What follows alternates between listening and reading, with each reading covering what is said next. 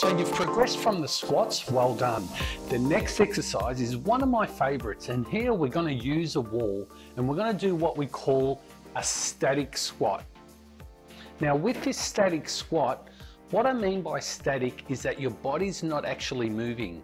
So we're going to have the wall work for us. And from here, I want you to find a comfortable position where you're actually squatting, putting the weight on your heels.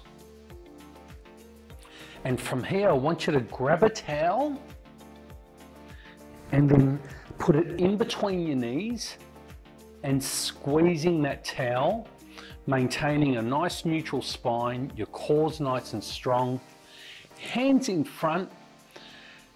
And then to progress from this movement, close your eyes for around 10 seconds.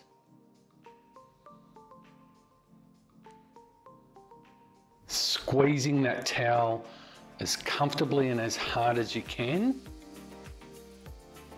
Then opening up your eyes, removing the towel, and slowly picking yourself up from the wall. It's a fantastic movement for your balance because it enables you to strengthen the surrounding muscles.